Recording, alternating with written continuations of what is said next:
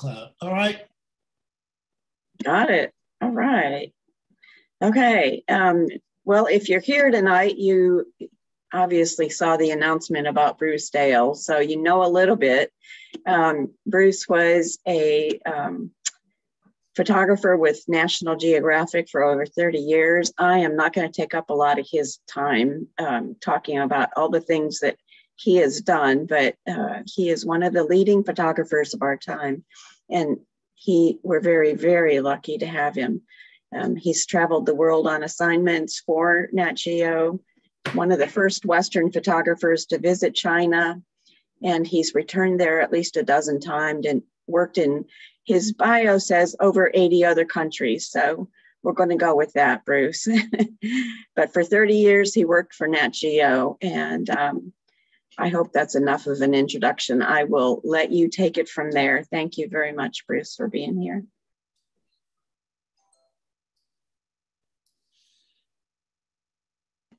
And you need to unmute yourself, Bruce, because everybody else is muted, so we don't have people talking over you. It's down at the bottom, usually on the left. Uh-oh. Roberta, can you unmute Bruce? I'm trying to do it now. No, I can't. He can.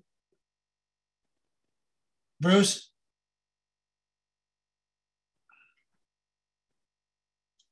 No, we Bruce, can't hear you.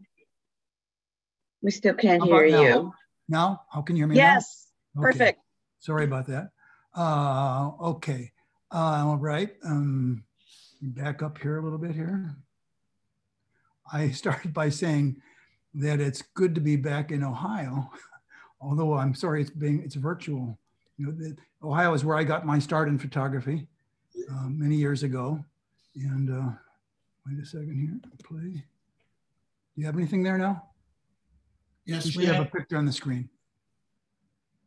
Do you see? Yeah, we can see it. Okay. We can see it. It's perfect. Okay, good. So as a staff photographer for National Geographic, as you say, as you mentioned, I worked in over 80 countries and traveled to China before many visitors got to visit, and traveled overland in a Volkswagen camper with gypsies from England to India. But I'm not sure any of those travels were more exciting than my very first out-of-town overnight assignment when I worked on the Toledo Blade, and that was to go to Columbus, Ohio, to photograph the annual Ohio State-Michigan football game. That was a big deal, and it just shows how relative everything is. But I was very lucky. I was actually paid to scuba dive in the Bahamas with Peter Benchley, and I traveled across China by railroad with the adventure writer Paul Thoreau, where we dined on bear paw, moose nose, and cobra soup. And I once slept with frozen wolves in Alaska and was chased by an alligator in the Okefenokee and cornered by a 5-foot diamond rattlesnake and had a back massage by a 200-pound bear, which I'll show you later on. And where else could you work and meet Gina Lollobrigida at a crucifixion in the Philippines, or the world's richest woman at a mud bath in California? You know, I got started very early in my photography in Lakewood, Ohio, and had about 50 pictures published in the Cleveland newspapers before I graduated from high school. Some were featured pictures of whoops, something's not, this is not, sorry about that, it's not advancing. Can you hear me? Can people hear me? Yes, I can hear you. Okay. No, you heard me say it's not advancing. Yes, I heard you say that. All right, I'm going to try escaping from this thing. What's going on here? All right. So here I think it's working now. So I was saying that I had 50 pictures published in the Cleveland papers before I graduated from high school. Most of them pictures like this in the sports pages or chasing ambulances and fire engines, and feature pictures like this train and steam engine in downtown Cleveland. And this is the kind of picture I wish I had made more of. And the steam engine probably has a little bit to do with my my getting into photography, because several years earlier I got arrested riding boxcars on one of these trains in Cleveland, the Cleveland area. And after going to court, my parents were very relieved, I think, that I got a new hobby of photography. But the arrest actually was kind of interesting. It wasn't, I was with interesting people. I was with Bobby Begin, one of my buddies, and he was the nephew of the Bishop of Cleveland at the time, and later became a lawyer and a priest, and he was known as the activist priest. And he was the one that broke into the Dow Chemical offices in Cleveland, Ohio, protesting the napalm and Agent Orange. So I never got arrested again, but my buddy Bobby Begin became a priest and got arrested often. After high school, I went to work at Cleveland Clinic for about a year, and this is a self-portrait at the clinic. And then I went to work at the Toledo Blade, where I stayed 7 years, shooting pictures like this. That was a gas truck that rolled over and exploded in Cleveland, and photographing places like this. And one of the things I'm learning more and more, is that pictures have a life of their own, and things you come back later on to become more and more important. Like this picture here of me shows the racetrack, which is still called the Brickyard, I think, but it was a brickyard back then. You can see the bricks in the home stretch in the background. And another picture I made at the time, which was interesting, but nothing super special, but they were allowed to build these grandstands around the track, and they were just deadly things. And I guess I climbed up on one of them to photograph these kids erecting the one nearby. And the following year, one of the stands collapsed, and this is not my picture, but there were several people killed and 80 injured, I believe. And so that's a sight you will never see again. You wind up photographing things that no longer, you don't realize at the time, but you're really documenting humanity. This is Paris, where I visited 8 times before I ever got across the country to California. And I was lucky. I spent 30 years on the staff of the Geographic between 64 and 94, during a time when the circulation grew from 3 million to over 10 million. And some people called it the golden years, but I would better describe them as platinum. Money or time was no object. I worked with a great team of editors and researchers and writers. We had the best of equipment. And if you couldn't buy it, we had a machine shop ready to design and build it. We had the finest photographic lab in the world. You might think it made my job easier, but actually presented much more pressure, because there was never an excuse not to get a picture. Now, this is the kind of assignments we got back in the early days. It says, Bruce, please shoot Mona Lisa in Paris, 2:30 p.m. Tuesday next. Today, photographers have a 20-page contract they have to sign, which has to be submitted through quite a few levels, and then you have to show indemnity insurance, and you have to have a proposal and of the expenses. That was the picture that I shot of Mona Lisa at the time.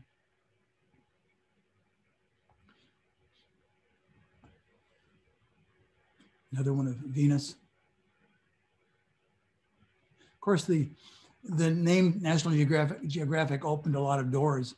I remember arriving in a small Delaware town late one evening to see a sign on the door that said, "Welcome, Bruce Dale, National Geographic Magazine." And I thought, wow, that's nice. I wonder if they left flowers or candy. And I went up to the desk and presented myself, and they said, "I'm sorry, we're full." And I said, "But wait a minute, that's my name on the marquee." And he said, "I don't know who put that up there." So eventually they found me a room in a maid's closet. Also in Paris, this is Baron Delarade, who was known as the best host in all of Europe. And he threw these incredible parties. The social elite of the world came. I was invited, in fact, I was the only photographer there. And I was invited, provided I wear, of course, a tuxedo and one camera, a black Nikon, one lens, no flash. They had 3 orchestras playing from night until dawn. They had half-naked men dressed as Nubian slaves bearing torches. Everything was candlelit. There was nothing with electricity. And the social elite of the world was there. People like Salvador Dali, the Duke and Duchess of Windsor, Yves Saint Laurent, Brigitte Bardot, Rudolf Nureyev, Maria Callas, Elizabeth Taylor, Richard Burton, and on. I wish I had identified these people at the time. In 2007, an Arab prince from Qatar bought his place for $88 million. And the preservationists were alarmed when they learned the new owner planned to install underground parking and elevators.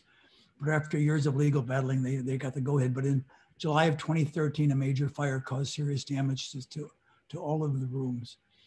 Restoration is finished now, and I'm sure there'll be other parties there and a photographer that will be there to photograph them, but it won't be like the one that I was visited. Mine was like walking into a Renaissance painting. Also in Paris. This is the kind of picture I love getting, the picture that makes you smile. That's not contrived. This guy's parking his car. He just towed it in and nosed it in and picked up the back and bounced it in. Pictures, these are my film boxes back then. We used to have to stamp our initials on the pictures after we reviewed them. And I did that until one year somebody came to me and said they were throwing out boxes of pictures and they opened them up and they didn't look that bad. And do I really want to throw them out? So that's when I stopped using my initials on my Bruce Albert Dale on my film. Traveling a lot was difficult over the years. I was gone 8-9 months out of the year. I took one of the ways I solved it with my family. I took my boys with me one at a time on various trips. This is Christopher out in the Stehekin area. That plane had just picked, that seaplane had pulled up to pick us up, to take us back to a village. And Chris was saying, Daddy, there's a boat coming over here and it's got wings. And this is Jeff with me in England in a gypsy caravan. And here's Greg and I in Alaska. This is Bunt Howard with his using what they call a bull-tongue plow on the side of a hill. Bunt was also famous for making little oak baskets, beautiful oak baskets, and I bought one. And on the way back to Washington, I had nothing big enough to put it in, so I decided to put my cameras in it. So I wrapped my cameras in blue tablecloth and put them in this oak basket, and I had bib overalls just like Bunt is wearing there. And I got on the plane and I was sitting next to a woman from England. She had a just very distinguished British voice, and her nose kind of went up in the air, and she kind of leaned away from me. And as we flew into Washington, I realized that I was going to England to photograph a gypsy horse trading festival up in Appleby, England. And so I asked her, I said, "Are you British?" And she said, yes. Why do you ask? And I said, "Well, do you know where Appleby, England is?" And she said, "Yes, I do, of course." "Why do you ask?" And I said, "Because I'm going over there." She said, and then for the first time, she really turned and looked at me and she said, "You're going to Appleby? What in the world for?" And so at that point, I was a little bit pissed. So I said to her, "Well, I heard they have some really good horses. I'm going over there to buy horses." And so she kept drilling me, trying to find out more about me. Of course, I didn't tell her anything else. These are the Denton family. And they're a family of wood carvers. Ivan is they live in a really remote part of Arkansas. And Ivan, on my first trip there, he was the only one in all of my years at the Geographic that asked me to prove that I was with the Geographic. I think maybe he was suspicious of me over his girls. But anyways, Terry Denton, on one day, Ivan said, "Why don't we go down into the creek and cool off?" And so we went down to the creek, and Terry's in this creek here. And on that day, I had flown out there on Ozark Airlines, and the stewardesses had passed out jelly donuts. And I commented how good they were. And on the way off the aircraft, the stewardess handed me an extra jelly donut, which I put in my camera case. And then when I got near Denton's house, I needed that camera case. So I took it out and I exchanged it, one of the lenses in that aluminum Halliburton case, for the jelly donut. I took a 500 millimeter mirror lens out of there, which I think is what I made this picture with. And anyways, so Terry's in the water here and I'm taking these pictures, and she says, "What you got in that aluminum case over there?" And I said, well, those are my jelly donuts. And she said, oh, come on, you don't know, come on, what's in there? And I said, no, they're jelly donuts. Do you want one? And I opened up this aluminum Halliburton case and pulled out a jelly donut. And I never went back there again after that, and without jelly donuts. This is Bill. This is the Carroll family, Bill Carroll. I took this picture on a day that he'd just come back from working in the coal mines. His father had black lung, and I'm sure Bill came on down with it also. This is in Cabin Creek, West Virginia. These are coal miners, strip miners in Kentucky. This is a place called Sylamore Creek in Arkansas. And I am sure these boys and their families have been swimming here for generations.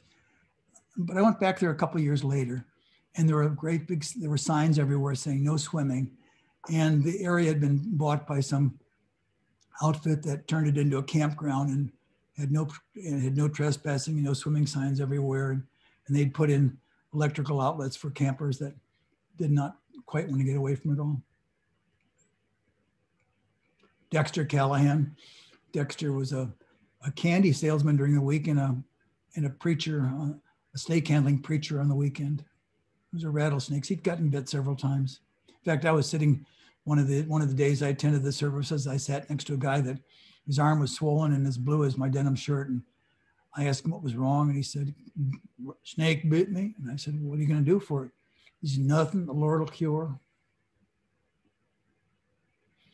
This is a Sheriff Coward and his deputy with their sawed-off shotgun. That picture, you can just see the corner of a concrete bridge, which is overlooking the creek. We don't have those pictures in here, but there was a baptizing in the creek there, and I was taking pictures from above here. And he saw me and he stopped and he said, hey, this is dangerous standing on this bridge. I'm going to stop and I'm going to protect you. And he stood there and he just kind of guarded the bridge while I took pictures. And then later he says to me, he says, we ain't got no trouble with teenagers around here. I kick the shit out of them. And they don't tell either, otherwise I'll tell on them. Oh, and this is something that's happening more and more lately. It's that pictures, have they come back after all these years? This little girl wrote to me. This was taken over 50 years ago. And she wrote to me recently. And she said, I am the little girl you photographed and labeled Shy Eyes. And also on the horse behind my grandfather. That's her riding on the back of her grandfather's horse underneath a redbud tree. And her grandfather was a postman in Pippa Passes. He was the last postman to deliver mail by horseback. Here he is delivering a record of the month to this family. He told me, I had to draw the line. He says, I no longer deliver mail order tires. If you look carefully on this mailbox, you can see a Prince Albert can used as the sign for lifting up. She also wrote to me in that letter, she said, Neely Road, I'm going to quote from her, Neely Road is now blacktop and no longer the muddy road we had to walk. I go over there sometimes, not very often. Life has changed here, some for the better and some for worse. Drugs have taken a lot of the kids here to their graves, and others are just getting by. God has blessed my family, and I am thankful for his mercies. Linnie Hall. And Linnie is on my list of people to visit. COVID has prevented that, but I want to go back and photograph her on this road. I had no idea when I shot this picture that how important it would be later. In fact, I don't even think we published it. I drove past these men near Harlan County, Kentucky, in a pretty rough area. And I drove by them and I looked over them and I thought to myself, well, I know, first of all, the scenes from The Deliverance, that movie went through my mind. And then I knew I'd heard of 3 photographers that had been shot at in that county. And I kept on driving. And I think I went maybe another 10 miles, 5 miles, and it was raining even. And I was late to meet a moonshiner. but I turned around and went back. I thought, gosh, I can't pass those guys. I went back and I grabbed a copy of National Geographic and I grabbed one camera and I walked up the road and they broke out in smiles and they yelled, "Hi there, come on up, have a beer." And I photographed them and they said, "Well, we're all dirty." And I said, "Well, if we publish it, we'll say you're working on your cars." I got in an argument with the Geographic and I won. They wanted to put, the editor of that at the time lived in that area and he was ashamed by the dirt in the ground, and he had put grass in there. And they tried to have the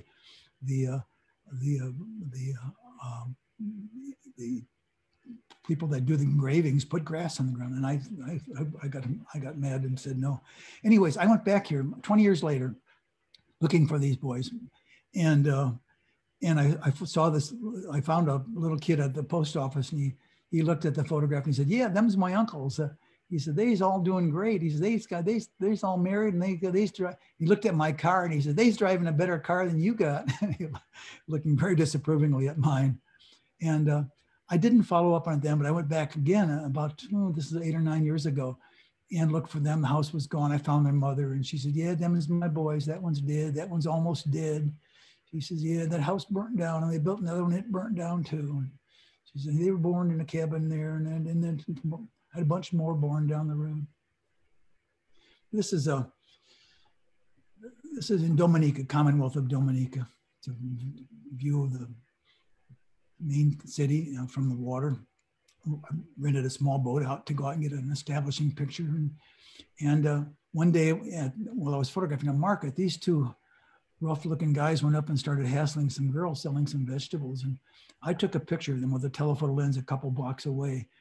But they turned and saw me, and they immediately stormed right straight towards me. And I backpedaled and I cut between some cars, and they split up and they cornered me between two cars.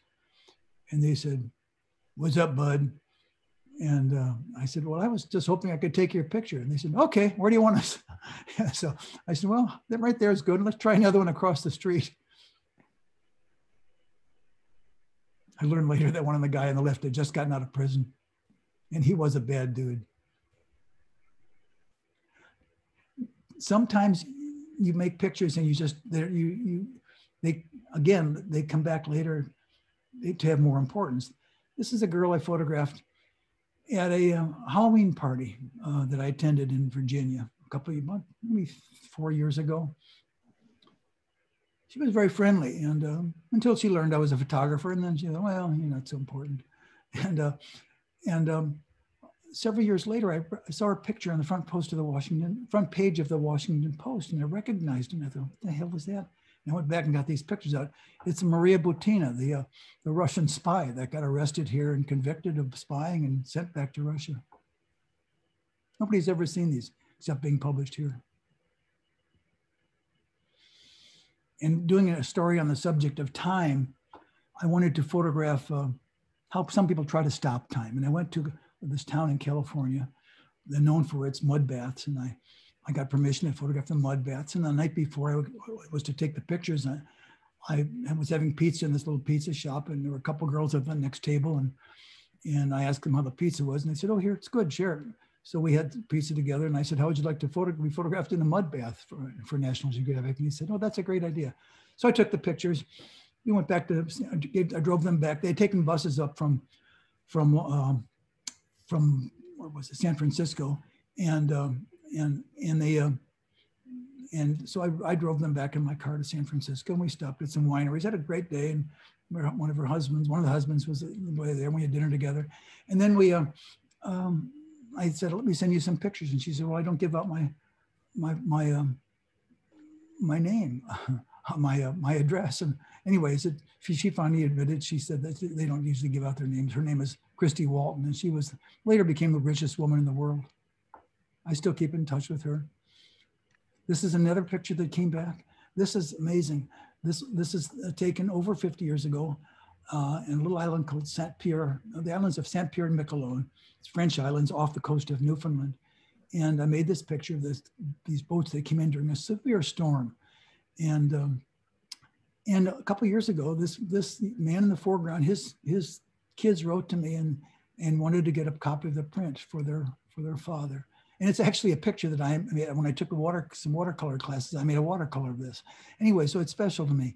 And so she'd written to me and wanted to get a copy of the picture in print. Of course, I gave it to her, and she said he went to school, went to work on the ships when he was 13. He was so young that they used to lock him up in the cabins during the storms. And he remembered that day. He said he was the only one that would slide down the ropes to tie up the boat. His name was, oh shoot, I can't remember his name. He lives in the Faroe Islands, and he invited me to go sailing with him and fishing. He's retired now. And it's, again, one of those things, COVID's slowing down. Some people ask where do pictures come from? How do your assignments come about? And they come up in different ways. And but a lot of them are.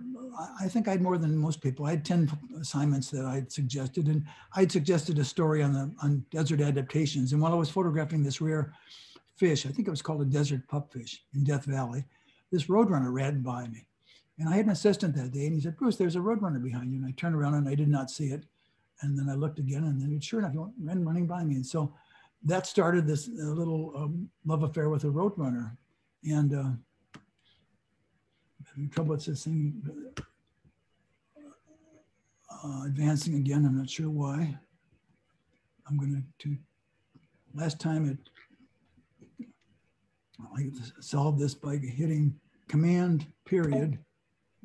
Nope, gave me a beep. Whoops, there we go. Let me go back. Yeah, there we are. Okay, oops, skipped one. Yeah, so that roadrunner I'd photographed, the first one, came flying back a little while later with this lizard, and almost ran up to me with this lizard. And then he jumped in my truck and stood on the seat with this lizard. And then he dropped it and he took off, and he came back a third time, this time with a cigarette in his mouth. And he jumped in my van, right in my Halliburton case. That's the Halliburton case I was talking about earlier. He's standing in this Halliburton case. And so I thought, what the heck's going on? So I had, in my notes, I had this woman, Dorothy Whitson, who had a doctorate in the courtship behavior of roadrunners. And the nearest phone was of course, was way before cell phones. The nearest phone was about 20 miles away. And I knew these people that had a phone, but they couldn't afford to have it back at their ranch. So they buried it in an upside down ore car. And so I was free to use this phone if I wanted to. So here I'm making a phone call to Martha Whitson. And she said that, well, you probably have a bisexual roadrunner that's courting you. And she theorized that the roadrunner had imprinted on somebody, and was probably raised by a human being and imprinted on them. So when they came into the heat, they were bringing me presents. And so that started this whole new little episode. I had this. My boys and I at home were playing with radio-controlled tanks, and so I took one and I put a stuffed roadrunner on the top with a tape recorder there, and here it is with an Olympus camera, and I tried making remote control pictures of animals. I think this may, there are a lot of remote cameras out there, but this was done a long time ago. This may be the very first remote control camera of the sort. And so here we have this roadrunner with a tail that will actually wag up or down or left or right, depending on which one I want to emulate, male or female. And there's a tape recorder in the back that plays a call. And I could call a roadrunner up to my roadrunner. And he would come out of the woods and run up right up to my dummy here. And so I put a stick in the mouth of my fake roadrunner. You can see it here. And Martha had told me that the courtship behaviors, they like to build, they exchange sticks to build a nest together. It means let's go build a house together. So this wild roadrunner came up and accepts this twig from my stuffed roadrunner. And I'm hiding. You don't see me in the background, that green bush there, but I'm hiding behind that bush over there. And my roadrunner that day had a broken tread, and it would only go in circles. And this wild roadrunner got absolutely furious and started attacking the roadrunner, realizing it was a fake, and he jumped up and down. And you can see me in the background there where I've come out of my hiding. And they're worried about my decoy being torn to bits. And he knocked it to the ground, and he started beating it up. And he walked away from it, and I played that recording again, and he came flying back thinking, "Yeah, you're not dead yet." And he started stomping it. So I finally had to break it up. Yeah. So that was weeks and weeks of work, maybe a month or two total, maybe a month, building everything. And it's more of what you would call an illustration. Although I did, that story goes on and on because it had rattlesnakes involved in it too, but I won't get into that. But it was this is a pure documentary picture. This was one not planned at all. And it wound up running on the cover of the magazine. It was taken in California near Santa Barbara during an oil spill, and ran on the cover of the magazine. And went out to 11 million people. And it said that was that oil spill, and I hope that the magazine have contributed to a movement to control. In fact, they banned all of the offshore drilling at that time. Yeah, and that was one of the beginning of one of the major environmental movement.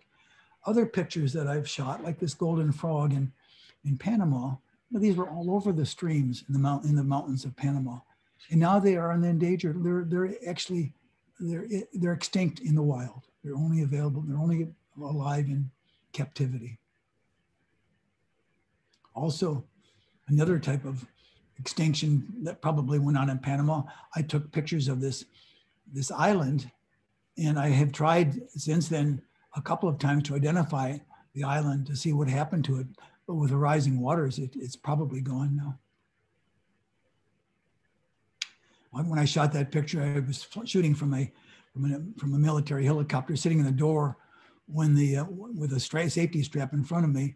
When this was one of these big Huey helicopters with two stories, and the pilot and the co-pilot ran into clear air turbulence, and it took that helicopter and it flung it on its side up in the air, and I was facing straight down, and I could hear the pilot yelling to the co-pilot, don't fight it, ride through it." And this is in Utah, a place called False Panorama Overlook. White Sands, New Mexico. On the Arizona-Colorado border. These are grass seeds at dawn on a river near the Yampa River, the Green River, right just off the Green River. And I camped here and woke up in the morning to this grass. These grass seeds were like knee deep, and they're just kind of floating there. And it looked to me like an Oriental painting. Hole in the wall. It's not a Photoshop, it's just a hole in a wall in Utah. This is called Dutton Point, and this is the actual spot where the painting Chasm of the Colorado by Thomas Moran was painted. I did a short trip down the Colorado River with these men. That's Dougal Bremer in the foreground, and right behind him is George Mancuso, who was my assistant that day. And Dougal had a underwater housing that he had homemade out of an ammunition can that happened to, by luckily, it was the same can of camera that I had. So he let me borrow it, and I sat in the bow of this dinghy, and there was nothing. I wasn't tied down or held down anyway, and we hit a. Well, first of all, when I put the camera in there, I tried the trigger, and it was so dense that I couldn't hear it firing, and I must have wasted 2 or 3 frames. And I said, I don't know if it's working. And he said, put your ear against it. And I did, and he wasted 3 or 4 more frames. So I made several pictures already, and we hit this rapid here. I think it's called Horn Creek Rapids, and it threw me in the air. And I thought I was going in the water, and I landed on the gunnel over here on the side. Later thought I had broken my arm, and I shot pictures the whole way, but this was the last frame. Dougal was killed in a boating accident later on, and my assistant, George Mancuso, in the middle was also killed on the Colorado River. This is that same rapid. And so I was sitting in the bow there, facing back towards the Oregon when we hit that, and I went flying through the air. That was dumb. This is also in the Colorado River. This is where the Little Colorado joins the Colorado. You can see one person on the shore over there. And if you look real closely at the bottom right corner, there are 3 men peeing behind a rock. This is also where this is kind of a pretty little spot, but in all of the diaries that I researched for my story on Powell, everybody said this was the nearest place to hell that they'd ever been. It was hot, there were rattlesnakes there, and it stunk from the sulfur from the water. And it's also exactly where they found the body of George Mancuso, who had been caught in a flash flood on the river. This is from my Powell, John Wesley Powell coverage. It was the only picture I had hanging in my house for many years. It's taken from the bedroom where he died on the coast of Maine. So, you know, here a man who spent a lot of his life in the arid Southwest, passed away up on the coast of Maine.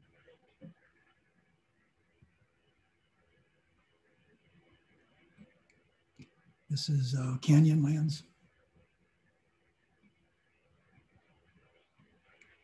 The Colorado River with Texas in the foreground and Mexico in the background.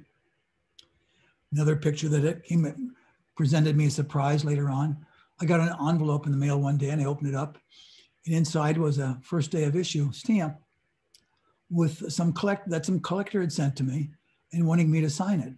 Unbeknownst to me, that National Geographic sold it to the post office and they used it as a stamp.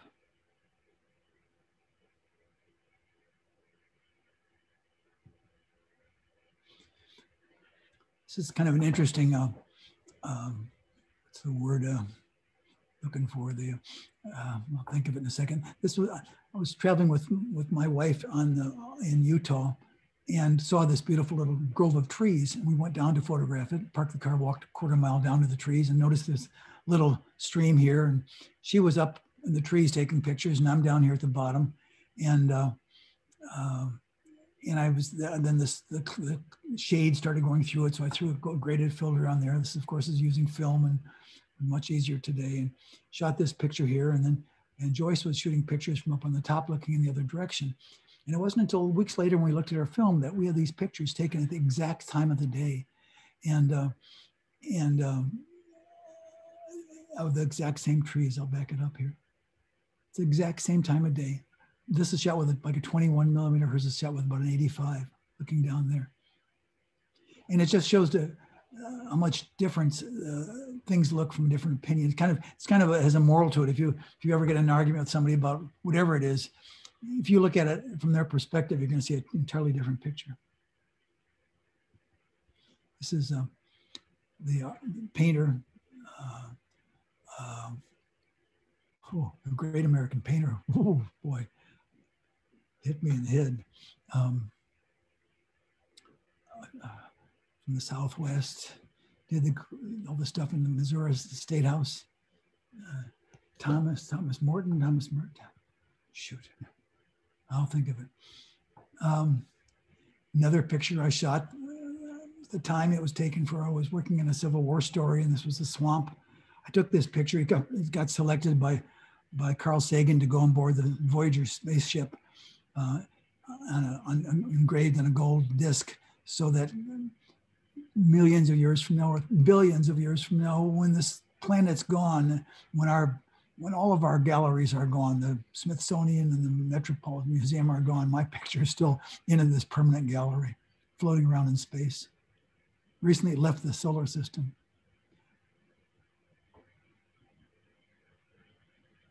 Another one of my pictures that kind of make you smile a little bit. Obviously taken it before it's fenced off the way it is now. For the story on time, I decided to do a photographic pun of killing time, and I photographed bullets going through watches using Harold Edgerton's lab at MIT. And this was an unusual picture that we did not plan on, but it shows this flash as the bullet is touching this watch. And what it is the, I learned later, is the compression of air molecules as it's touching the back of this watch. This is my watch collection at the end of a day.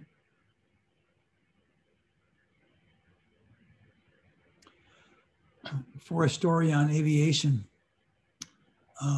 it had already had 10 photographers that worked on this when the assignment I was asked to help out on it. And I decided to try something that hadn't been done before. And I looked at all the different ways to mount cameras on planes, and I'd seen pictures of videos of cameras mounted in wheel wells, but that was just a picture of a wheel coming into land. So I got into my head that maybe we could put one on the tail of a plane. At first I went to Boeing, and they said no way, that they didn't want any part of that. They said they would fly me alongside the tail in a helicopter while it landed. And I said, no, thank you. And then I went to Lockheed, and Lockheed said, well, what would it look like? So this is a model aircraft that I borrowed from a travel agency, shot with a fisheye on my at that time Olympus, and they liked it. So I flew out to California, and I went up in a cherry picker, and I made notes of where I wanted to mount the camera, and they built a special housing to hold the cameras.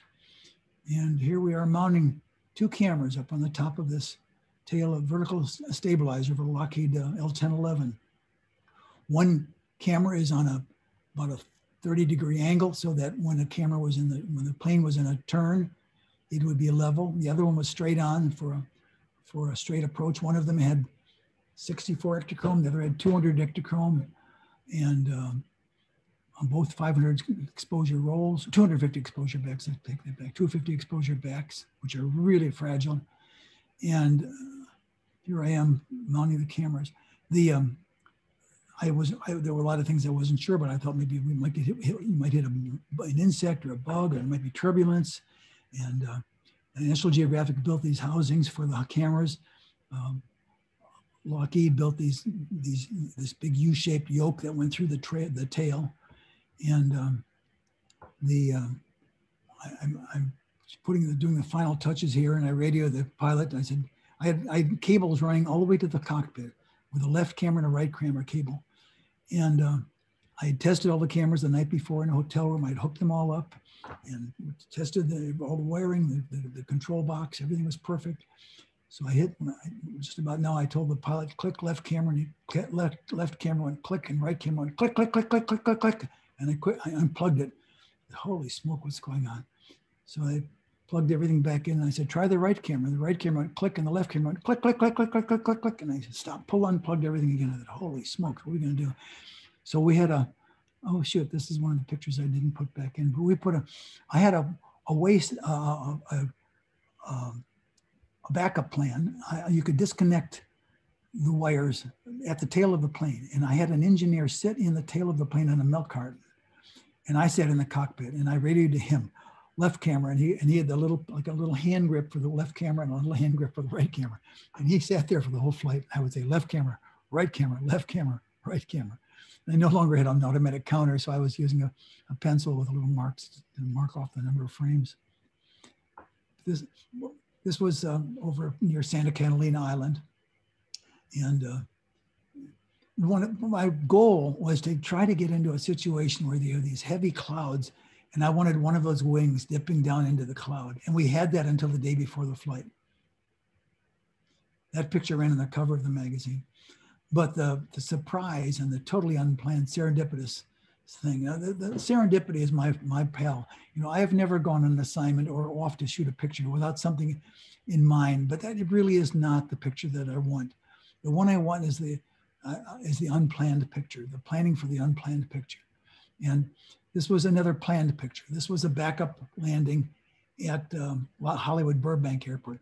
We had the plan for this camera was to try to do this was an idea for a planned picture.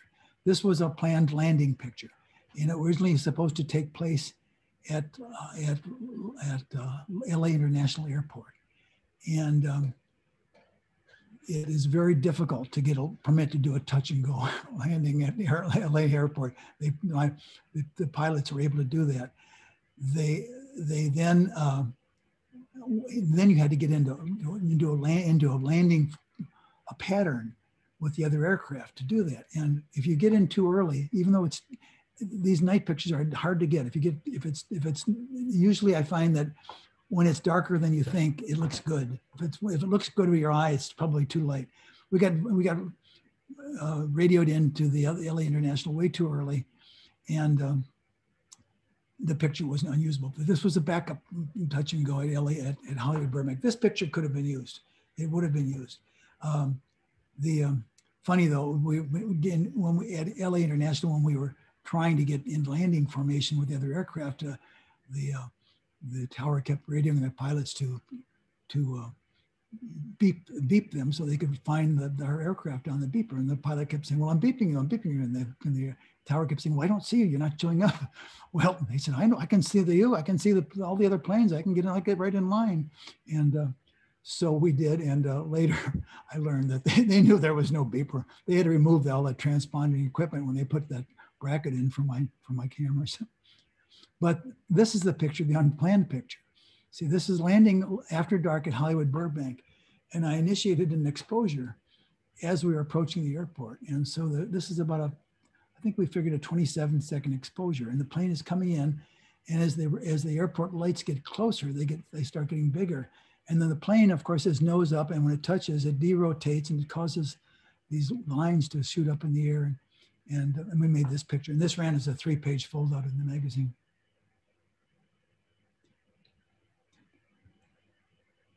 Another camera, very, very difficult picture. Bill Garrett, the editor at the time, wanted to make a statement for our 100th anniversary on our fragile planet. And the idea was to make a 2-part hologram of this crystal ball blowing apart. And so I worked on it and devised a method of dropping a crystal ball. These are Steuben balls that cost a couple $1,000s a piece. This whole episode for getting it printed cost several million. I think it was $5 million altogether in today's dollars. It cost Bill Garrett his job. It was quite an ordeal. So this is a device that's dropping this crystal ball through the air. For doing a hologram, holograms, when they take place, are usually done in sandboxes. And if a truck goes by 2 blocks away, it'll spoil it. So we're trying to photograph something that's being broken apart. And so there's one pulse laser in California that we're able to get access to. And so we're in California. And in the meantime, I'm making various tests of breaking globes with different kind of pellets and different kind of bulbs, looking at freezing it, looking at all different ways of sound, considering different ways to break this globe. And in the end, we wound up, this is a target pellet gun, and this is the schematic of the setup, which I won't go into all the details. Like I said, this could take a half an hour just showing you how this was done. But it's a hologram, and the actual laser is in another room. And the laser was so powerful, though, that if you didn't have goggles on, it could blind you. So there was another issue of setting everything up. And I had a special shutter made that got melted by the laser. And so then we took another shutter like that, and we wound up putting it inside the laser in an area before it was amplified. But anyways, the scenario was the globe was dropped, and after it's dropped, the timing, first of all, we lock on to the laser pulsing. The laser, by the way, you couldn't trigger it like a strobe. It had to be up and firing like 10 times a second. And so we had to lock onto the timing so that the shutter would let one pulse in the room, but that pulse had to be determined by the globe being dropped through the air. And of course, you don't want it just as an impact. It's got to continue to fall to the ground. And in the end, they had so much trouble printing it that they almost didn't use it. This was a backup picture they made, which I liked much better. This was breaking it apart in my basement at home.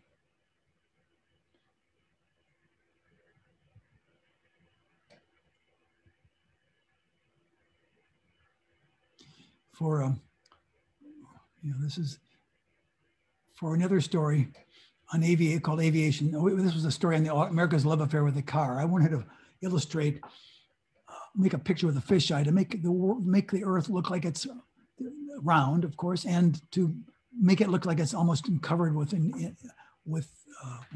interstates. And I found this one of the busiest interstates in the country in California, and I found a helicopter that would fly me. And because it's a fisheye, it's got to be underneath the helicopter down below. So I devised I made a rig that would lower the camera below the helicopter. But it turns out that it was impossible to you're not allowed to attach anything to a helicopter without FAA approval.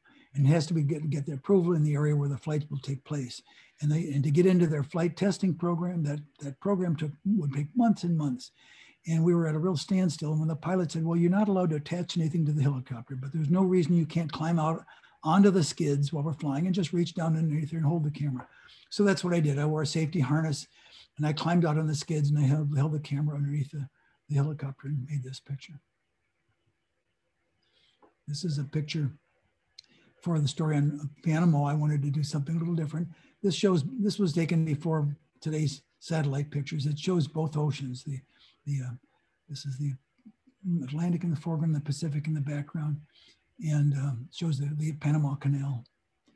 Taken with an Air Force, I borrowed an Air Force C-130, and to get the permission to do that, I had to get a high altitude card, which meant going to Texas and learning how to bail out of a plane and also undergoing hypoxia or getting into a pressurized cylinder where they make you pass out. And so you know what it like to pass out. Anyways, it was shot from the rear tail of a C-130. This is the kind of aircraft that you can drive a Jeep up into. And they lowered the ramp in flight, and I walked to the end of the end shot looking straight down. And the person in the charge of the back is called the loadmaster, and I wore a safety harness and had a big strap on me. They wanted me to wear they wanted me to wear both a parachute and the safety strap. And I nixed that. I didn't want to accidentally hit that parachute and open it up while I'm attached at the other end. So I said, no parachute. So I'm standing at the back with a parachute harness and the safety strap running back to the back of tied to the floor, I thought. And made several passes. It was very bumpy, but I'm standing right on the edge, looking straight down. And the loadmaster came back and to see what I was doing. And I'm thinking, boy, I hope this strap holds both of us. And I reached back and I grabbed it and I yanked it and it came loose. And he looked at me, and we were both wearing oxygen masks. So our eyes were big, so big. You know, I backed away from the end and he apologized. He forgot to attach the other end.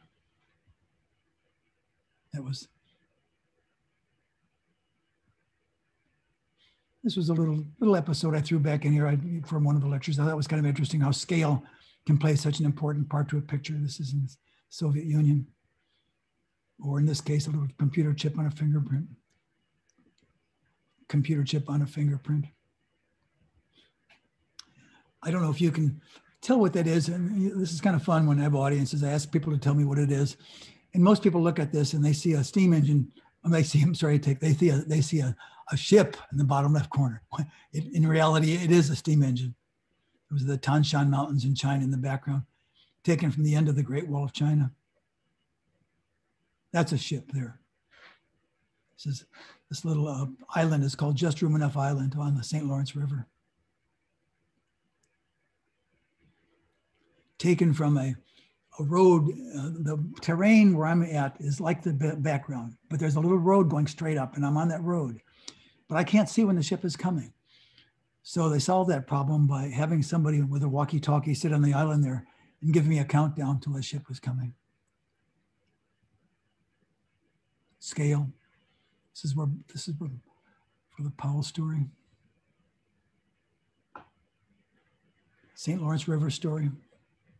These guys are actually climbed up that ice wall on the left, but none of those pictures were as nice as this one here because, you know, the body language and everything about this was so special. And also one of those very, very scary days to think about, because I walked out on a frozen part of the river to make this picture. And I'm standing there and I noticed the snow around me kind of suddenly disappearing into a crack. And I thought, holy smokes. And I could hear water below me. And then I thought, God, you know, there was something cracked underneath this. And I started walking back, and I had to decide myself, do I step on the same track was it before? And or is it already compressed and it's going to compress more? Do I make a new one? I don't remember which one I did, but I do remember being very nervous. For that same story on time, I wanted to photograph our own timepiece, our heart. And I went to Dr. Leonard Bailey at Loma Linda in California, and he gave me permission for the first time to photograph a heart transplant. And I was on call for several weeks until he flew down to Texas to take a heart out of a child that was killed. And I jumped in a plane. I got a commercial flight in Washington, flew down to Texas, met him. And actually, my experience at working at Cleveland Clinic came in handy. I told the taxi to take me straight to emergency. I went inside and I said, I'm joining Dr. Bailey. How do I get there?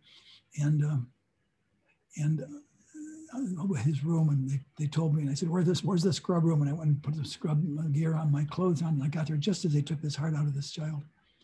And they put it in a Tupperware container like this. We rushed back to this Learjet that was waiting, and we flew back to Loma Linda. And they operated from about 4 in the morning till about 8 or 9, 9, maybe noon, on this little girl. She was only several weeks old. This is her at 1 year old, Krista. And here she is at 10 years old. There's a moral to this story. This was taken at when they were on a ski trip to Tahoe. And I learned that a lot of my best pictures are often made in the first couple of frames, or when you first come upon something. So I made sure before I hiked up to their cabin in the snow that I wasn't on frame 33 or 34. And so I had a fresh roll of film in the camera. I had the camera set, I had a 105 lens in there, probably set for the ambient light or whatever it was, probably 250 to 2.8 looks like. And I walked up there and I got to the cabin just as she got hit by the snowball. And I spent 3 days with them, and none of the pictures were as good as this very first picture. This is her at 15 years old. Here she is at 20. And I'm due to photograph her again, COVID. This is another one. This is a picture that's an illustration, planned picture to illustrate the waters in the Bahamas. Similar picture ran on the cover. It's nothing fancy. It's just a camera underwater camera that's half in and half out of the water. The water is pretty shallow, and so the light sand picked up the reflection onto the girl. For a story on Florida treasure, this is Mel Fisher here coming out of the water with the gold coins they found in a wreck of the Atoka. And I went down to Florida to work on this story. And one of the pictures, I call this the disappearing $50,000 coin. This picture, this coin was the rarest of their entire collection. It is estimated value of $50,000 today. And I wanted to photograph this coin. My thought was, well, we'll lay it in the sand and have the water, have some water, just run up wash it on top of it and recede back. And so I went down with one of the organizers of this group, and they took this coin, and he took with him a broom to sort of as a safety measure. And we went down and watched how far the water was washing up to the shore. And we laid the coin down, and I had a tripod. I set it there, and I waited and waited and waited. And he said, no, they got to get closer. We're too far away. And I said, no, let's wait. And he said, no, we got to get closer. So we went about 10 feet closer. In the meantime, these little kids were watching us. They were about 8 years old. What are you doing, mister? What are you doing? What are you doing? And I said, go away. We're busy. And they said, what are you doing? And I said, we're taking pictures. Go away. So they did. They had stopped, but he stood back and watched us. Well, we were 10 foot closer. Then one of these rogue waves came in up to our knees, and it washing up the shore and then back, and the recedes, and the coin is gone. Nothing there. And my pal was rushing after it with a broom, stabbing at this receding wave, looking for it. And it's gone. And we're thinking, oh my God, what happened to it? And these little kids came up and said, are you looking for that thing you're photographing, mister? And we said, yeah. And they said, just go straight down. It'll be right there. And so we went down about 4 inches, and there it was. You know, they must have been playing with their heavy toys in the water, and they knew that when the wave went over it, that it doesn't float away, it just goes straight down. Similar story with this, this was Grant's saddle that I got this little museum to loan me. And this is a saddle I learned is valued at $300,000 or $400,000 today. I think it's insured. Actually, I think it said $300,000 to $400,000. It's in the Army Museum now. Grant's saddle is a saddle, and they lent it to me. And I took it out and looked for a horse like Grant, the same color as Grant's. And I put it on this ivy fence. And I walked back to my camera. And as I walked back to my camera, I heard this clippity-clop, clippity-clop, clippity-clop. And I turned around as the horse grabbed the saddle by the horn and flung it out into the road, into the pasture. And I thought, holy smokes, I leaped over the fence and grabbed the saddle. But I didn't give up. I'm actually about 3 feet out of this picture with a cable release on the long electric cable release. And I poured some corn on the field in the background for the horse. In the Philippines. This is how they move houses in the Philippines. This is at a crucifixion, also in the Philippines. On Good Friday, they nail a guy to a cross, but they actually nailed him to the cross. This year, it almost didn't happen. You can read here what happened. This was a newspaper article. They had no one volunteered for the crucifixion. But eventually they did get somebody. At that crucifixion, Gina Lola Brigida was taking pictures for Ferdinand Marcos. And she was there and she got there too late. But I met her and she invited me to her house in Rome. This was taking her home. This is a sculpture at her house in Rome that she made out of a Rolls Royce that she totaled. In China, I was in a bus and I saw these kids running towards me and with these torches, and I said, stop. And I jumped out and I think I made one frame as they ran by. You know, they were recreating the route of the Mao's Long March. Also in China, this little village called Shangwei, where these people heard a foreigner was coming and they stood in the rain for hours just to get a glimpse of me. And wherever I walked in China, people would crowd around you like this here. They hadn't seen foreigners in 50 years. This is a Uyghur, one of the Uyghurs in the northwest corner that are being so. No, that beg your pardon. This man is not Uyghur. He's Chinese that was moved into the Uyghur area. I had some other pictures of Uyghurs that I do not have here. But he's riding a family bike, a bike that is actually built for families. Illegal to ride more than one at that time in the cities, but in the country they allowed it. I was riding in a bus, made from an open window right behind the driver. And I had a little signal with the driver. The harder I squeezed on his neck, the slower he went. Not really. We drove, after I shot this picture, we went ahead and I jumped out and made quite a few other frames of him driving by, but none were as good as this one.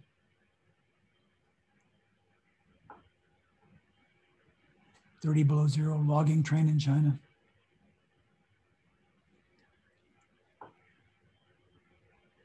Somebody called this a foul trick. This duck over here on the right, watching this chicken being cleaned. Taken from a little bridge. Boat child in Hong Kong. Railroad factory in China. This picture almost didn't get made. The Chinese would not let me photograph this factory. I knew they were making steam engines here, but they absolutely refused. So I did a little counter espionage the night before. In my room, I told the writer I was with, Bill Graves, I said, I'm fed up. I'm going home tomorrow. The Chinese will not let me photograph things. They just are totally restricting us. You can get somebody else to come out here, but I'm going back. I don't know about you, but I'm going back tomorrow. The hell with them. And the next morning, first thing at breakfast, "Oh, Mr. Dale, we have reconsidered. It'll be okay if you photograph the steam engine factory." It got published. Some people in Iowa saw the picture published and they ordered one. And one of the last engines ever made in this factory is now running out is in the U.S. in the United States.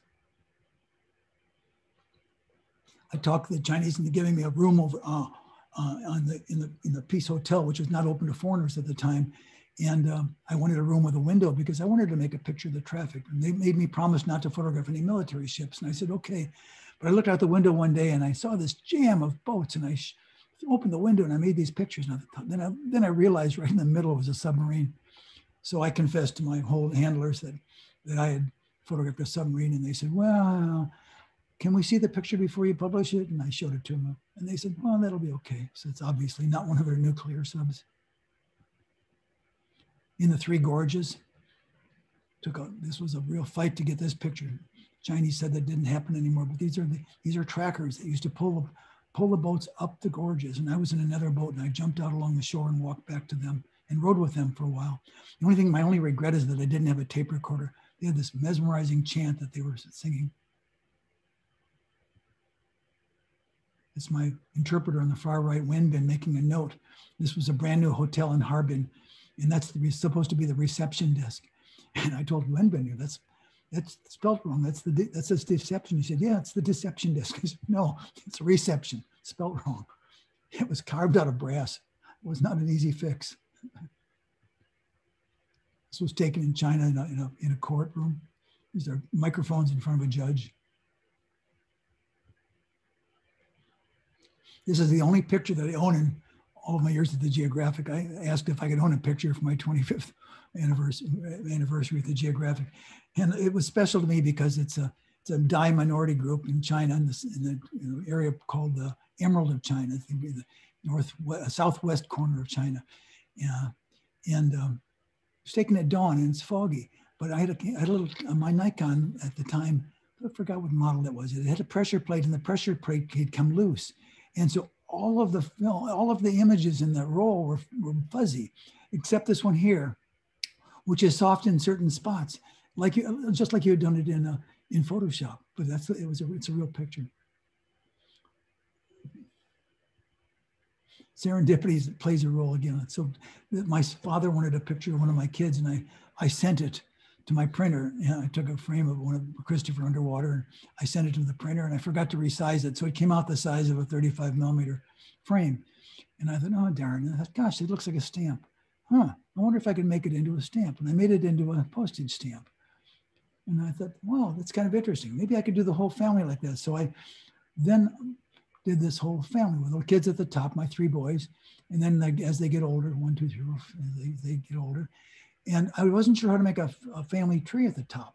So I downloaded a program on family trees, and I started adding names to the trees. And I thought that's kind of cool. And now I have, I think the last time I looked, there were 3,400 names in that family tree, going back about 20 generations. But all that evolving out of that mistake in the print size.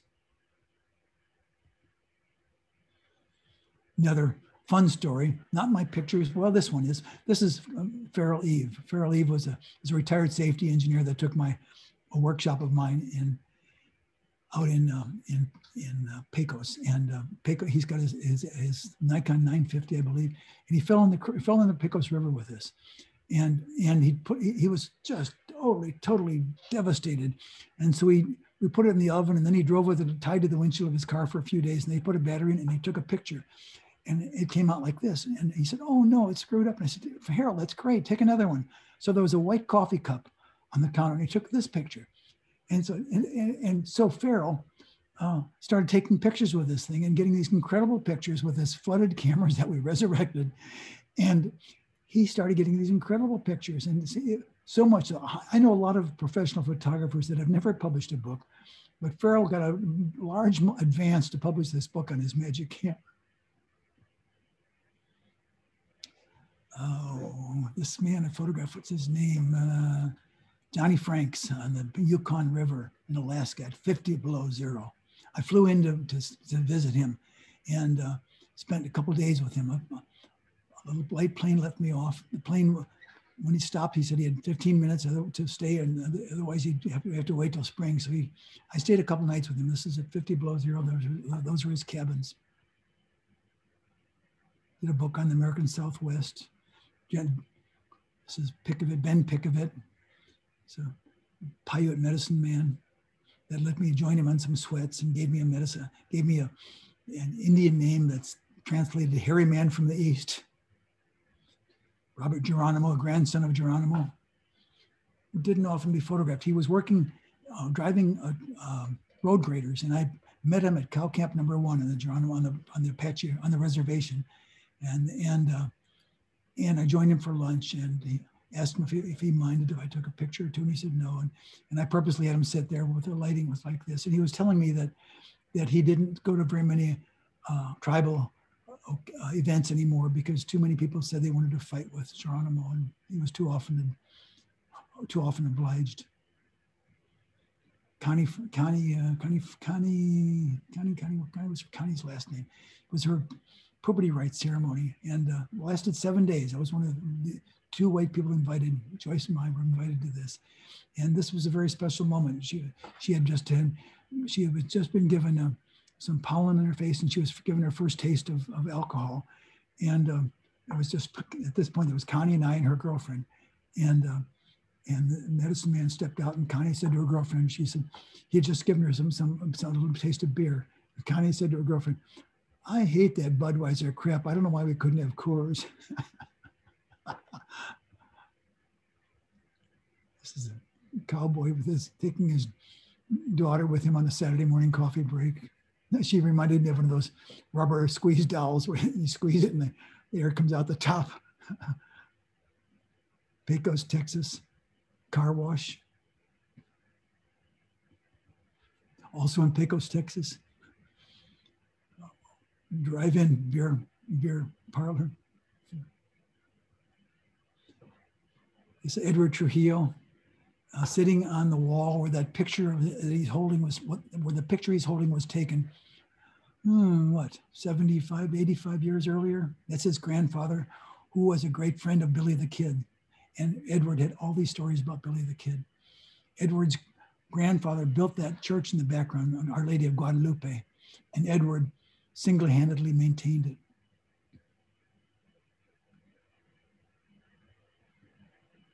Cover of my gypsy book. I traveled with gypsies from England to India drove 13,000 miles overland.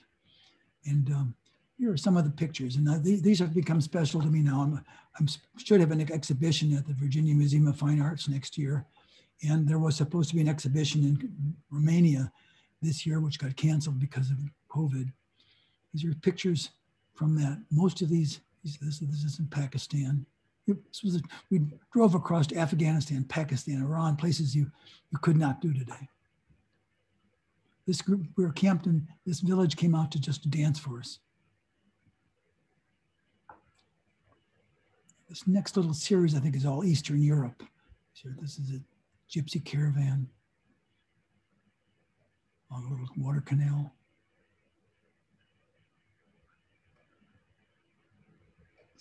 It's a beautiful girl, isn't she? Father and son.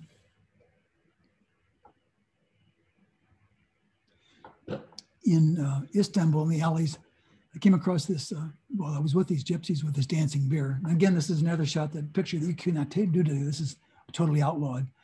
But he had this dancing bear, and he went into a house with a bear. And I said to my interpreter, where's he going? And the gypsy said, well, and by the way, I keep referring to them as gypsies. Politically, today you call them Roma, but they call themselves gypsies, so I don't feel like I'm offending them at all. So this gypsy says that he's going in the house to see a woman on the second floor who has a bad back, and the gypsy dances on her back to cure her. And I thought, holy smokes, could I take a picture of that? And so he asked her, and they said no. And I said, look, I'll pay for the next year of treatments. And the gypsy translated, no way, she's not letting me in her house. So I said, well, my back is bothering me. Do you think he could cure me or help my back? And so the gypsy said, sure, lay down. And there was a woman listening, and she's handed this little rug out through this barred window.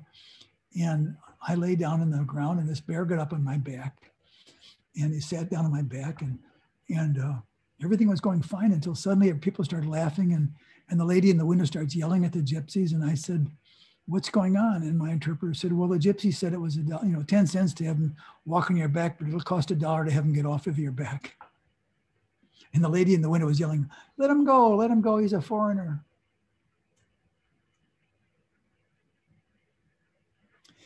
So I did go back and retrace it back to this is a little town of Pest in Hungary. And I've relocated several families, several tribes that I photographed 50 years earlier. This was exactly 50 years ago that I was back. This was taken in 69. I went back in 2019. And so these are the Pest ladies in 1969. And notice the lady on the far right, you can see the resemblance. These are their descendants today, 2019. This was such a marvelous visit. Absolutely, they treated me like royalty. I felt like a groom at a wedding party. This is me in 2019, no, 1969, beg your pardon. And then during my last visit. Is it the same guys?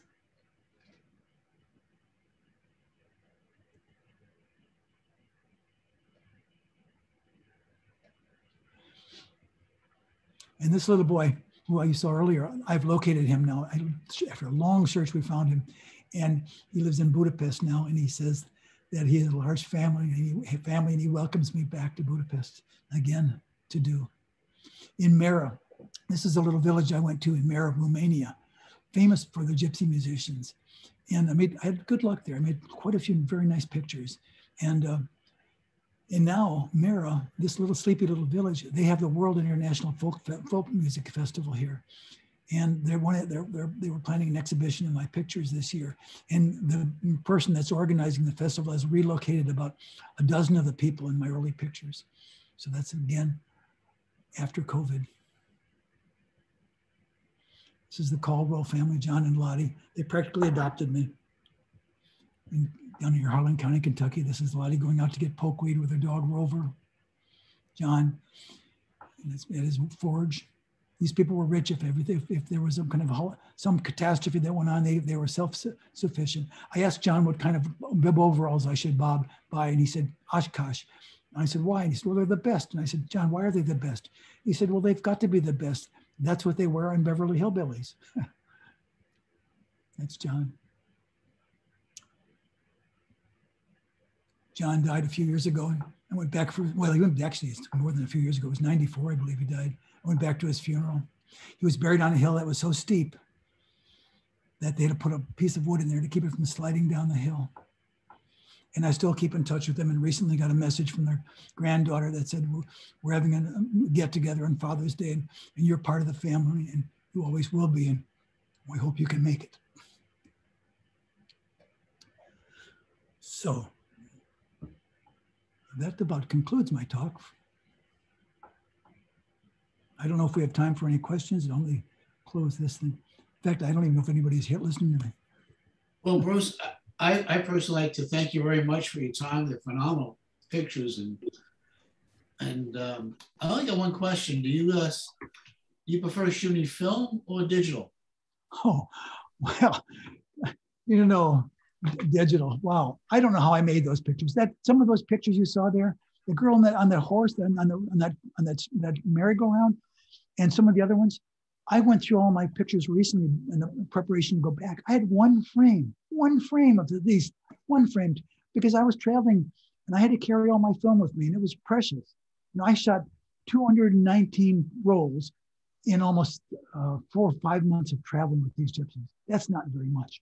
I have a friend who does sports photography and photographed that same amount in one game recently. So no, it is so easy now. It is, I'd have a hard time getting back. We were shooting with film speeds of 25 and 50, and they were not very forgiving. The digital files today with you can be over and under and save them so easily. It's a great latitude.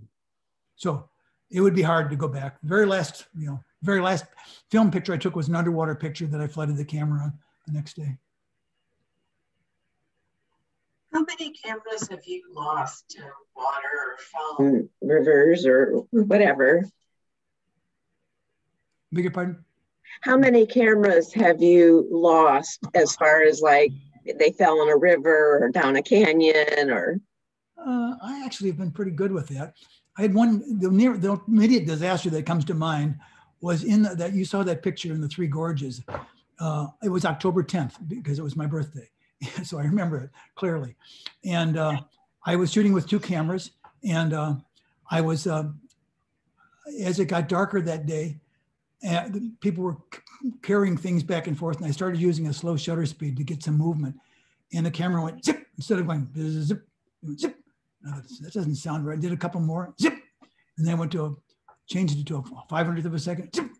And I had one camera that had a broken shutter, so I lost half of the film that day.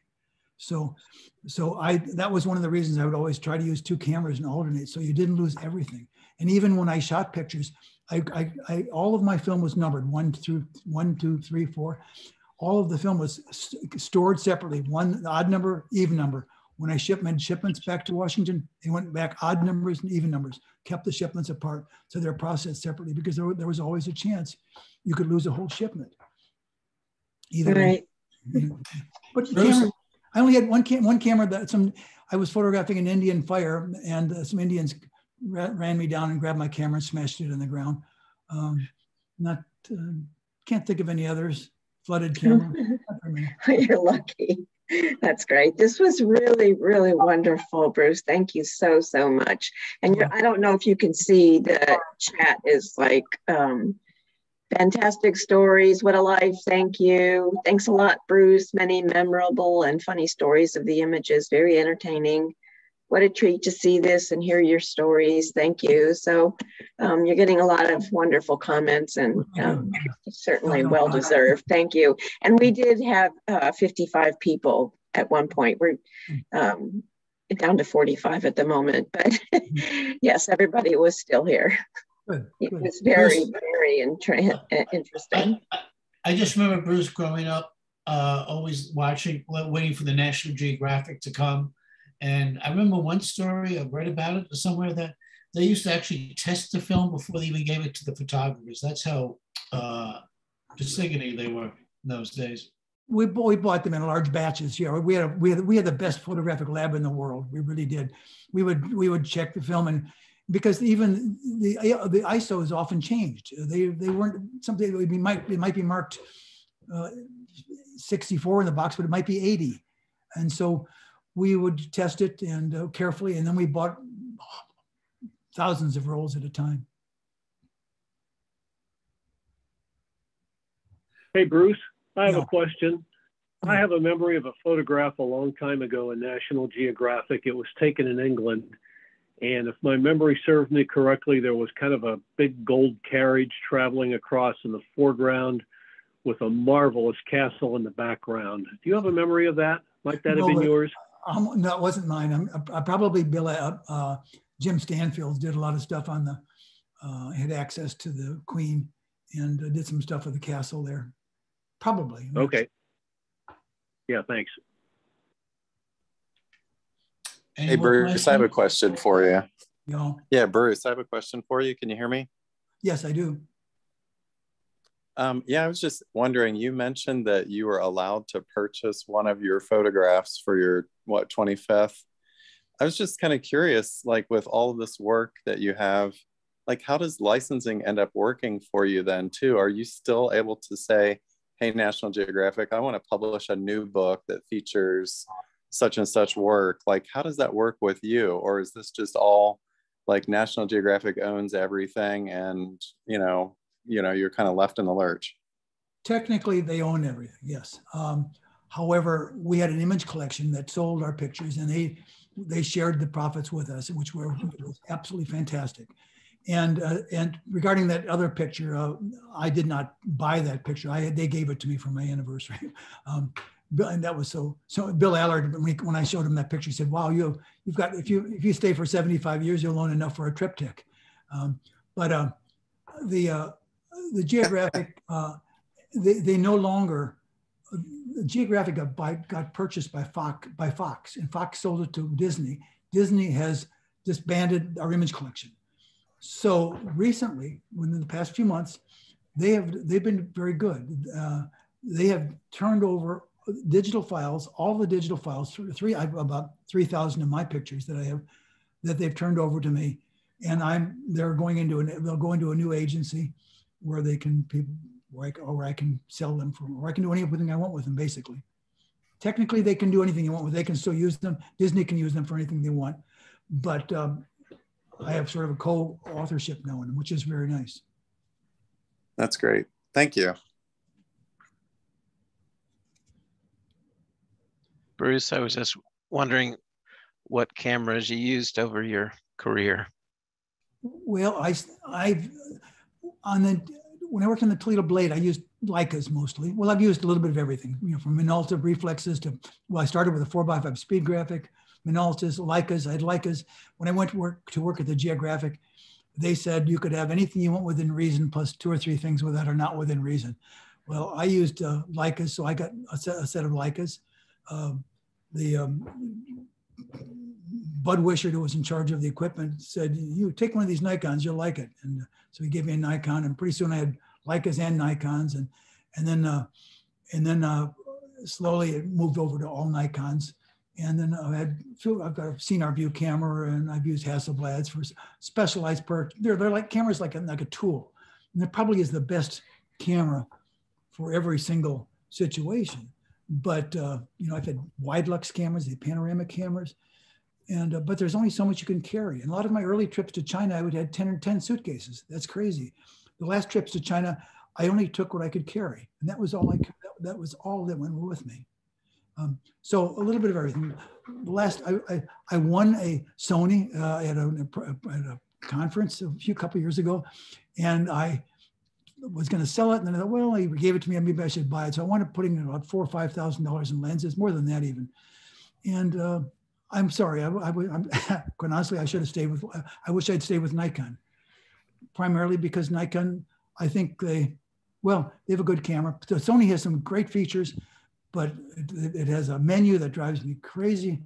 Yeah, it's got at least 50 pages of menus, and it's a good camera. But lately I've been using my iPhone. I got a new iPhone 13 Pro, and I'm absolutely blown away. I went through my pictures from my first 10 years of National Geographic, and I could shoot 90% of them better with an iPhone, with today's iPhone, than I could with those back then. Yeah.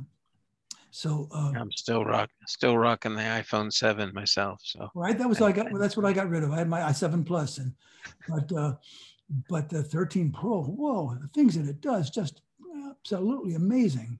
Yeah, it's tempting. Including there's something called LiDAR, which makes these 3D scans of rooms, and you can look at it in 3D. If you happen to have one of these, try it. It's magical. Oh, interesting. Thank you, Bruce. Yeah, you're welcome. Hey, Bruce, I have a question. Yeah. Looking online, I see Steve McCurry has Afghan Girl for sale. What's that all about? Afghan Girl for sale? Well, maybe he sells prints, I'm sure. Yeah. Okay. Are you guys allowed to sell your work then? Well, as I was saying, yeah, the Geographic is, well, Steve was a freelancer, so it's a little different from me. Although with Steve, technically that was a cover picture, so the Geographic was kind of stingy. They kept the copyrights on the cover, but they've given all the pictures back. I can sell anything I want now. Cool. But that's recent. Before that, we had an image collection that sold for us, and they did really well for us, but no longer. Thanks. You're welcome. Great show. Thank you. Great presentation. Any more questions? Well, Bruce, again, I wish to thank you very much. A fantastic presentation. I think the story behind the picture from the photographer is fantastic. It adds personally, it's a whole nother dimension to it. And I do appreciate it. And as per your request, we will download this. Someone will take a quick look at it, and we will make sure you get a copy before we post it anyway. Yes, it would be interesting to see how many mistakes I've made. Well, Anyway, well, thanks a lot, and enjoyed it, and enjoy the weather in Ohio. great. Thank you, Bruce. Have a wonderful holiday. Yeah, Thank you. everyone have a great one. Okay. And I hope to see everyone next Monday, okay, with some of their prints, and we'll just talk about it. No points will be given, just a lot of talk about photography and prints and talk with friends. It should be a great time. Have a good time, folks. Bye-bye. Bye. Thank you. Night. Okay.